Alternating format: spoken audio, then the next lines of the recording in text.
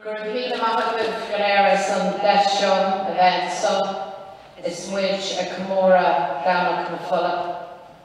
Mullum Nachari, Mullum Pubble Vira, Us were Yardnear, Kyle Ship Prejiv, Riev, so Gurvine Abav, Us were Féin Rio. Friends, 51 years on, Sunday, the 30th of January 1972 is the date that reverberates still. Time has not eroded its meaning, a half a century has not diluted its significance. When uttered, the words Bloody Sunday resound with the gravity of history as a chapter of profound trauma and searing injustice in the story of our nation. They reverberate humanity, human cruelty and cowardice, human tragedy and suffering, human resilience and courage, human hope. Bloody Sunday is the story of the British state murdering innocent civilians 14 times, 14 lives, 14 futures wiped out. Its aftermath is the story of the ferocity of the British state brought down upon ordinary families who had suffered unimaginable loss at the hands of the powers. Ultimately, it has become the story of those families enduring, refusing to let the massacre of their loved ones be justified with lies or swept under the carpet by cover-up, black propaganda and whitewash. These families resisted. These families held on. These families overcame. And I want you to know that we will always stand with you in your long walk to justice and truth, the full truth. No cloud left hanging over any innocent name. Full vindication for every victim. In between the seminal moments in the struggle for truth and justice and the hardship of conflict, the legacy of Bloody Sunday has hummed in the background of life. It has transcended the last 51 years. It's touched us all, sometimes without us even knowing, sometimes when we least expect it. It's a summer evening in 2007. My daughter Isolde is 4. She runs to the kitchen. She sobs in distress. She pulls me by the hand. She points to the television. The source of her fear, an episode of Reeling in the Years covering 1972. My child fully believing the events of Bloody Sunday were unfolding there and then. Her little mind experiencing the horror in real time. Blue eyes, wide-eyed, inconsolable. It takes time to calm her down, to assure her that the awful things she sees happened a long time ago, in a different city, in a different time. In a million different ways, and in a million different moments, the hurt of Bloody Sunday, the day that innocents died, echoes down the decades and the generations. And though the epicentre of the trauma was here in Derry, it was a national trauma. It bore deeply into the national psyche, just as Bloody Sunday Croke Park in 1920, a nightmare repeated. The guns of the British Army turned on innocent people, their lives cut short as they ran for cover. The perpetrators of the massacre, the Parachute Regiment, had, in August 1971, gone into the Belfast neighbourhood of Ballymurphy and killed 11 innocent people. This regiment had formed.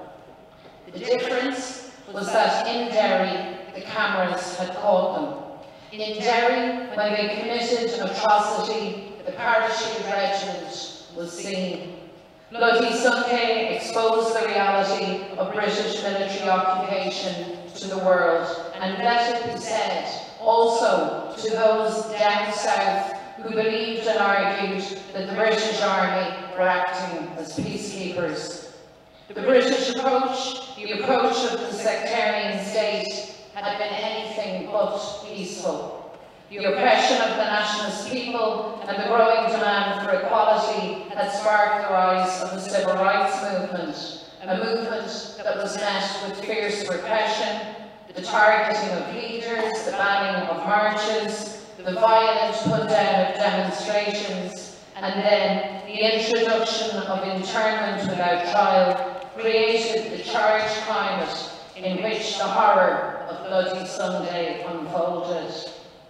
In little over 10 minutes, on the streets of this beautiful city, they took the lives of 14 innocent civilians. They shot and injured many more. The reels that played out on TV screens are the reels that condemned the British Army in the eyes of the world. Images of people shot as they crawled to the ground for cover, people shot as they ran for safety, people shot as they put their hands up and shouted, "Don't shoot, don't shoot."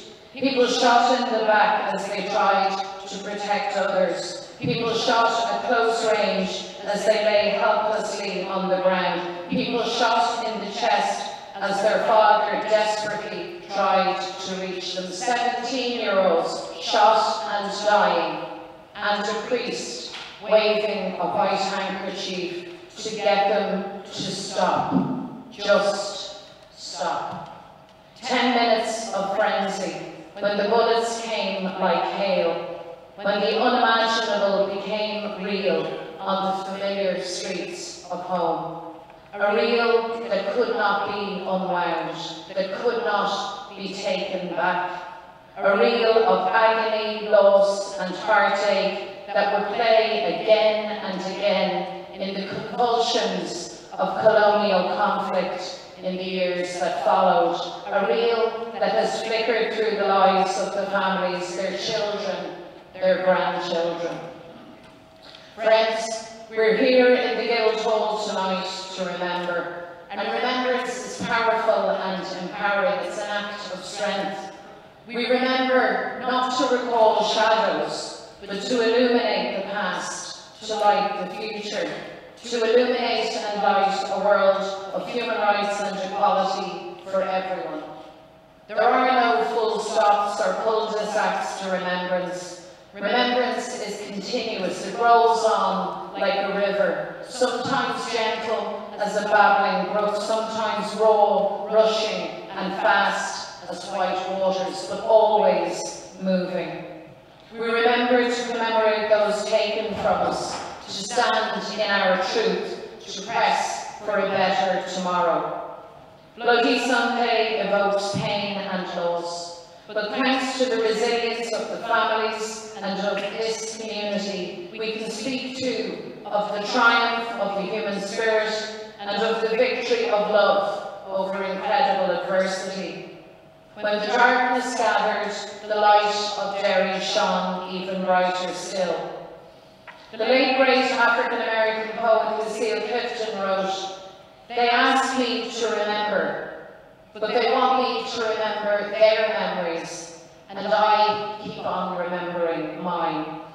Clifton's words provide a critique of how the powerful often attempt to steal the past from the powerless, how the powerful try to steal experiences, steal memory from those who have suffered.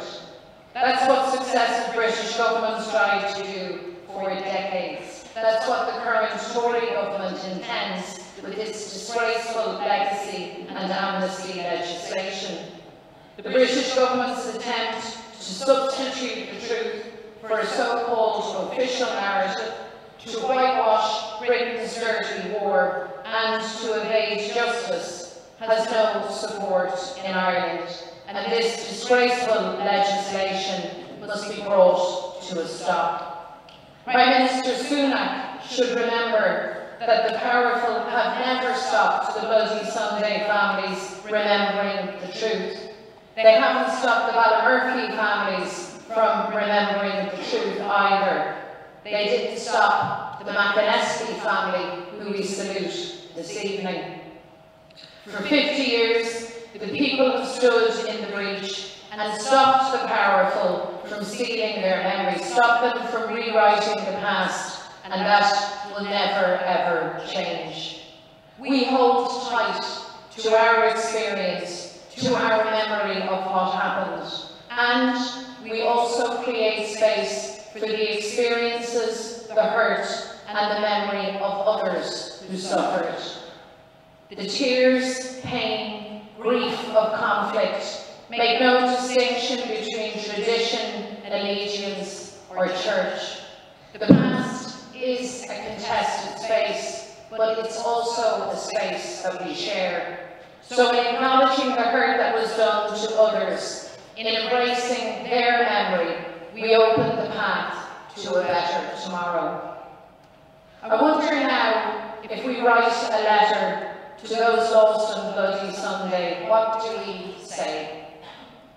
Our letter to bridge the years between then and now.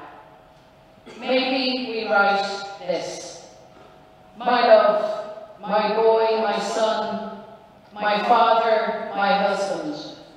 It still aches that your life was cut short, that a bullet stole all your tomorrows. You are loved and missed. You have never been forgotten. We, your family, your community, never took a backward step in the fight for justice. We have not let you down.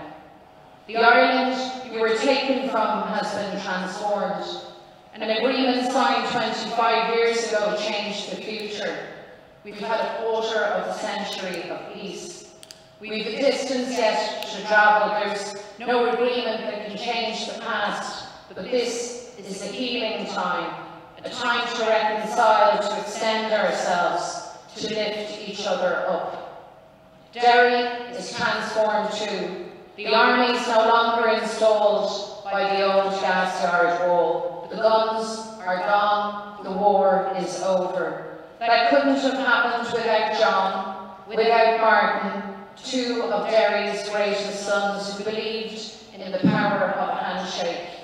You wouldn't know the place now, and I only wish you could be here to see it. It would make you so happy.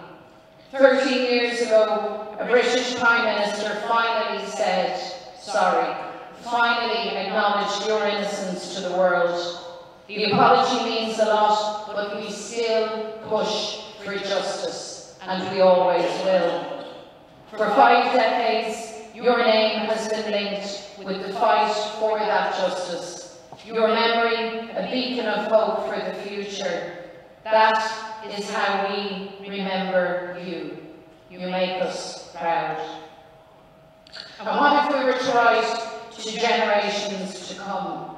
What would we tell them of our time here, the short time that we're given in this life, on this beautiful island, our haven, our shelter, our home, our Ireland? What will we tell them of the decisions that we make, of the paths that we chose? Well, we are, of course, still writing that chapter, but I hope that we will write this. My beloved, we have not yet met. I've yet to see your face, but I want you to know that we did everything for your bright future. We refused to be defined by the past. We pushed the boundaries. We rejected the idea of thus far and no further. We surpassed expectations. And when we failed, or when we fell short, and we did, we listened, we challenged ourselves, we reimagined, and then we tried again. When there was any attempt to drag us backwards, we pressed forward. We chose courage and hope. We chose trust. We chose belief. We said sorry, and we meant it. We made friends. We built this new Ireland free of discrimination, an Ireland of equality. Your home, a home for all. Bloody Sunday will always be with us. It's interwoven in the fabric of our collective story. Patrick Doherty, John Duddy, Hugh Gilmore, Michael Kelly, Michael McDade, Kevin McElhenney, Barney McGuigan, Gerard McKinney, William Nash, James Ray, John Young, John Johnson, Gerard Donaghy. We carry these names with us as we work to build the Irish nation anew. And we can't reach our destiny as a people divided, a people separated for too long. The tomorrow that we can shape together is far greater than anything that divides us. So our challenge is to tear down the walls of yesterday, to really see each other, to respect the integrity of each position, to refuse to fight the battles of yesterday. That is another place, and those days are gone. A new Ireland is now within touching distance, and we must reach with confidence and hope for tomorrow. We're called on again to stretch ourselves, to push the boundaries, to exceed expectations, to once again extend the hand of friendship, partnership and inclusion, to defeat poverty, isolation and alienation together. Tonight we remember those lost on Bloody Sunday. Tonight we look to the future. We think about all that we have to gain, the ending of division, the uniting of all our people, the building of our nation in friendship and respect. Because deep in our hearts, we still believe that we shall overcome, that we'll walk hand in hand, that we will rise above, that the truth will set us free. We can get there together. We will get there together, and we will see the dawning of a new day for everyone who calls Ireland home.